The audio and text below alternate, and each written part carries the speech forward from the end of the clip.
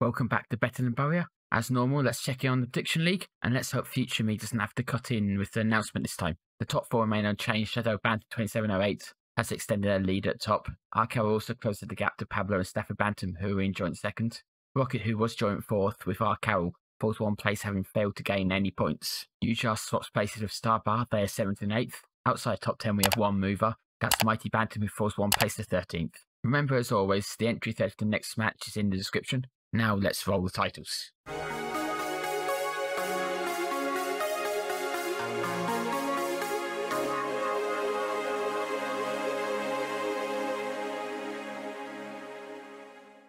It's game week 35 in Sky Bet League 2, and we travel to Rodney Parade to take on Newport County. Newport are 13th, but are one of the most informed sides in the league, while we've hit some inconsistency. Before we look at today's teams, let's check in on the news that happened between episodes, and it's a big one that's going to really impact today's lineup. And here it is: Jamie Devitt has got the virus, and it's not stay away from the club for 14 days level, it's out for 6 months, which ends his season. While his performance has been a frustration, he is on paper our star player. He doesn't change the lineup for next match, as he wouldn't have started, as he's still recovering from match sharpness since his previous injury, but he would have been important in the run-in. Not surprisingly, Blackpool have cancelled his loan, so he leaves the club with immediate effect.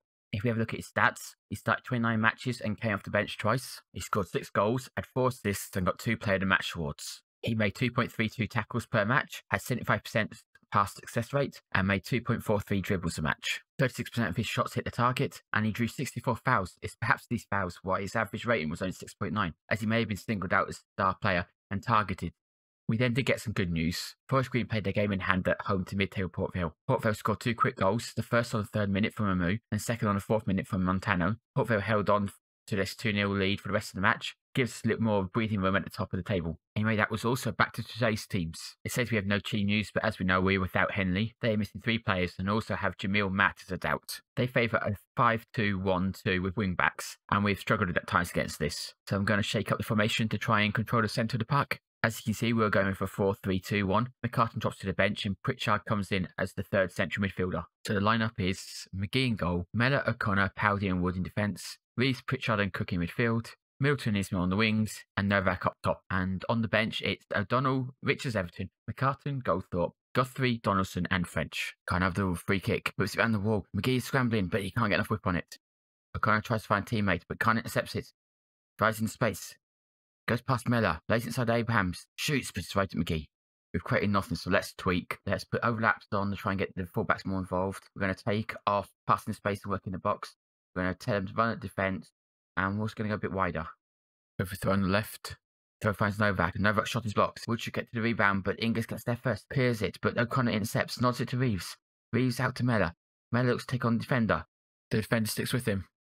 Crosses. Cook is free. Heads it towards goal, but it's over the bar. Newport have done us that half. 9 shots to our 3. 56% possession in their favour. They've completed 77% of the passes. We've only completed 63. We've only won 67% of our tackles and 50% of our headers. Our best player is McGee, but he's only a 6.7. Isma's been woeful and is our worst player. He hasn't completed a single cross that half. On team analysis, we see that while Wood has won back the possession the most, he's also lost it the most. We've struggled to get the ball in their half, and when we have had it in their final third, we've struggled to get shots away. O'Connor plays it to Pritchard. Pritchard turns shoots out wide to Cook. Cook is better driving forward, lays it back to Powdy. Powdy looks long for Novak, but it's nowhere near him. Newport can break. Sheehan over top to Waters. He's in. Waters shoots, but Wood gets back and blocks it. The formation change hasn't really worked, so let's go back to the tried and tested one. We need to switch Novak and Pritchard around before taking Pritchard off for McCartan. We will also tell them to run at defence more, and we will set the mentality to positive. Can't free kick on the left, fires it towards goal, but this time he has too much whip. We're running out of time and Ismail struggles, so let's bring on Guthrie. Let's play him as the wide target man. He's been doing well in the reserves, and he's been moaning about wanting a chance. Let's see if he can take it. O'Brien hits it long. Abraham's knotted down the Khan. Khan with the first time pass into Walters. Walters has to score, but McGee saves. The build-up play by Newport, and then that final ball by Khan to play Waters in was fantastic. You thought Waters had to score. Maybe he could have gone across the keeper with his left, but it's still a brilliant save by the keeper. Mellor's fitness has taken a sudden drop. Even with a minute left, I'm not going to risk leaving him on. French will come in his place. Powdy to O'Connor. O'Connor finds Guthrie on the wing. Guthrie plays it into French. French inside to McCartan. McCartan just into the channel, but doesn't have the pace, so shifts it gently. Yes! Totally against the run of play, and not deserved, but Cook surely won it for us here. He was, at least 20 yards out. An absolute brilliant strike. As McCartan gets the ball, it looks like some space has opened up for him, but he lacks either the awareness or the pace to use it. He has great vision, however, to see Cook, and Cook with confidence hits it with the outside of his boot, and it curves away from the keeper. If we take another look, it's really good interplay between Guthrie, French, and McCartan in the build-up. And when McCartan gets on the ball, Cook has found himself in acres. It's well spotted by McCartan, and the keeper stands little chance when Cook strikes this. Using the edge of the boot, just sees it curl past the keeper's fingers. Cook's movement here is really clever. When the move starts to develop, he is on the halfway line. He finds himself with all this space to himself, which a player of his intelligence is always going to enjoy exploiting. Especially when he knows that Ash Baker is concerned about Middleton making this run here, which will push Baker deeper and give him even more of space. Not to mention he also has Woods who can double up down there. So as Guthrie lays the ball off the French, Cook has started his run. He attacks the space with purpose while the defenders are being pushed back. When the defenders check their runs, he holds back and even takes a few steps backwards to maintain the gap. As McCartan crosses, he attacks space again, gets the ball, and with time and space takes a couple of touches and fires it past the keeper.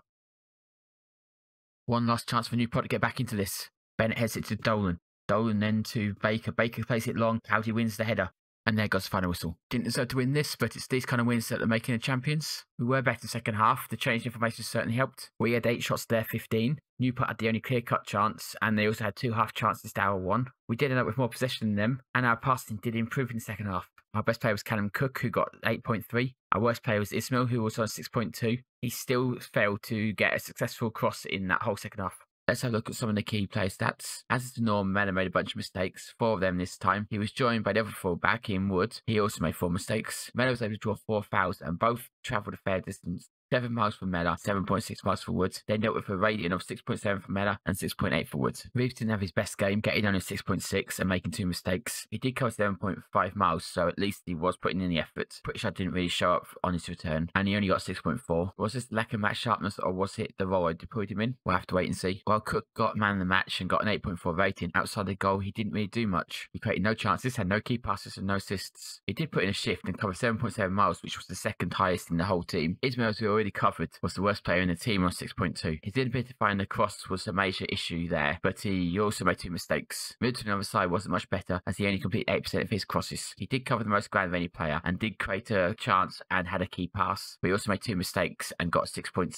Novak, while being great in the air in the last match, struggled this time, winning just 33%. Maybe playing him up front in his zone isn't the best way to use him. He also struggled to create chances with only 1 chance all game. He got 6.4. The subs largely didn't have enough time to have an impact, although all 3 were involved in the goal. Carton was the only one on long enough to get a rating, and he got 6.8. He had a direct assist for the goal and also made a key pass. He only made 3 passes in the whole match, so the fact 2 of those were an assist and a key pass is fairly impressive. He made 2 mistakes. If we have a look at the rest of the scores and see how it impacted the table, Morecambe went to Carlo and won 1-0. Carlo remained bottom while Morecambe rose 1 place to 19th. 7th place Cheltenham took an early lead, put an own goal in the 82nd minute, saw them drop 2 points. They remained 7th. Crawley and Stevenage had an eventful match. Grey Cox gave Crawley the lead after 3 minutes. Then they got 2nd through Palmer on the 41st minute. In injury time, James Wilden got 1 back. Just after half-time, Van Velsen restored Crawley's 2-goal lead. Flamey then got a double to bring it back to 3-2. Then in injury time, Doherty and Tunnicliffe both scored to see Crawley run out 5-3 winners. Crawley remained 4th to keep their push for automatic promotion going. Stevenage playoff push takes a hit, and so they fall 1 place to 10th.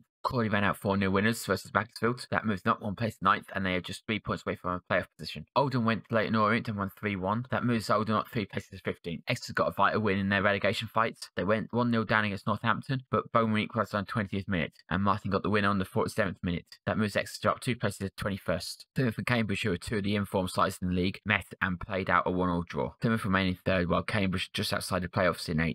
6th place Colchester went to Salford and won 1-0. Colchester remained 6th, while Salford fall to 2nd from bottom. Swindon scored in the 1st minute and held it out for the rest of the match. Swindon remained in 5th. As we wrap up the episode, let's check in on the latest on where the minimum we can finish in the league is. As you can see, that's now risen to 11th. That means we're just 3 places shy of achieving the title of this series and doing better than Bowyer. When we first checked in on this, we needed 5 wins and a draw. So now with those 2 wins down, it's just down to 3 wins and a draw. However, with the other results, we actually don't need 3 more. We need 2 wins and 2 draws. The next match is against informed Plymouth, who are in 3rd. It would be great to get one of the wins that we need here, but I'd be happy with just getting a draw. Plymouth are without 3 players, which should help though. The match will take place on Sunday 6th of September at 7 PM BST. For those taking part in the Prediction League, as normal, the link to the entry thread can be found in the description. Anyway, if you could drop the video a like, that would be much appreciated. Really helps get the videos discovered, and the rise in likes recently has seen a real increase in views.